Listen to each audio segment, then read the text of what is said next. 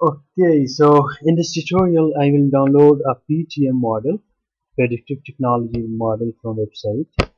I will be working on 65 nanometer technology and I will design an inverter. I will simulate it using LTspice. So let's go to predictive technology model website and go to latest model tab and download 65 nanometer DC4 model that you can do from here.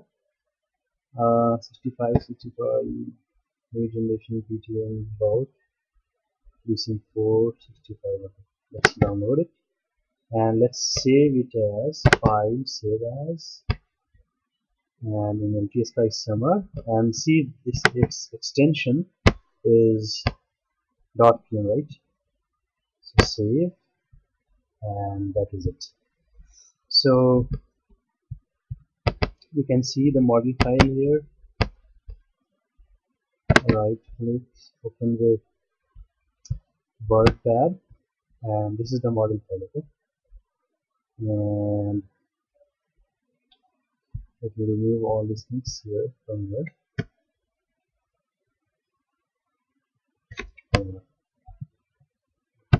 Select and delete and put a star.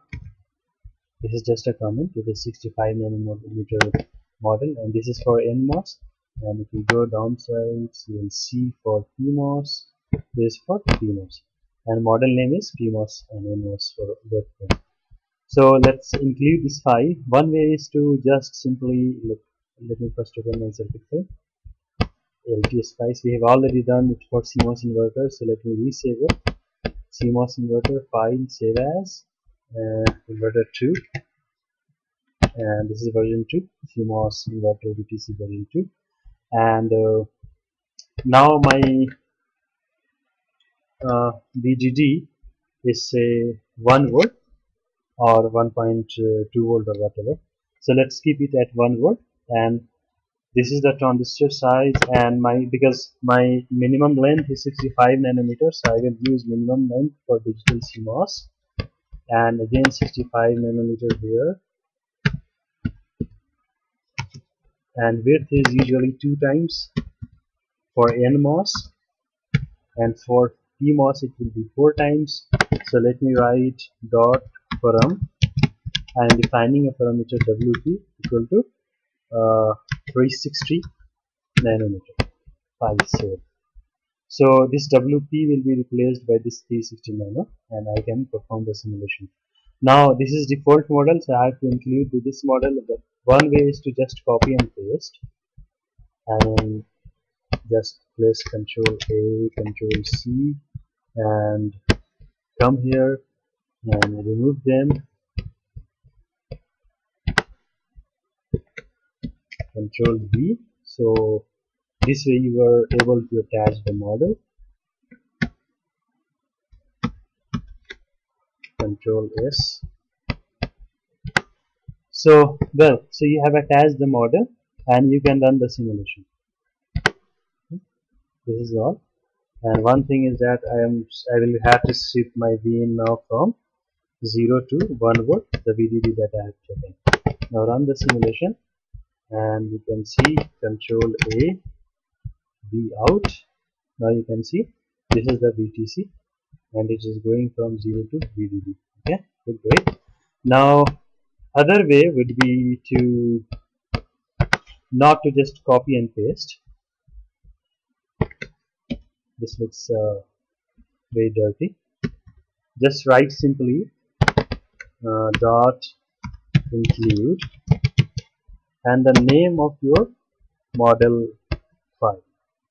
So it is here 65 mm underscore bulk dot pm, 65 mm bulk, sorry, 65 mm underscore bulk with extension. File extension is .pm that we have already seen.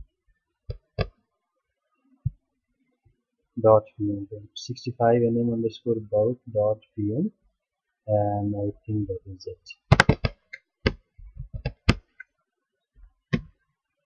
File save, and let me just rerun the simulation. Oh, couldn't open the file. Why?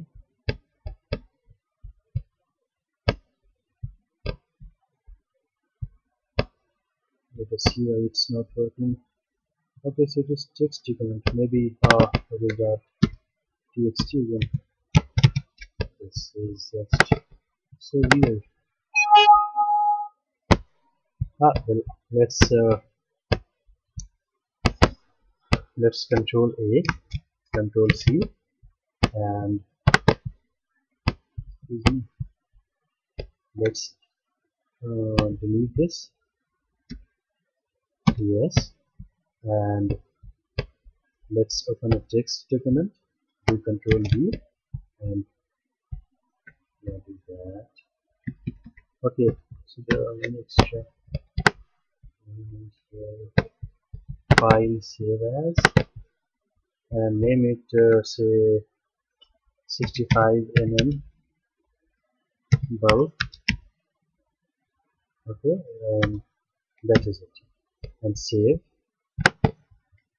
Okay, so this way I have saved this model file that I downloaded from PTM with this name, and all this all that you have to do is to include this model to 65 mm, and then yes, what's happening dot txt, and now I think that is it.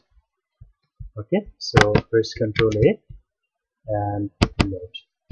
So this is very nice way to include model files that you download from somewhere, because model file may have a lot of lines and it will look very dirty to just copy and paste all these things into this one.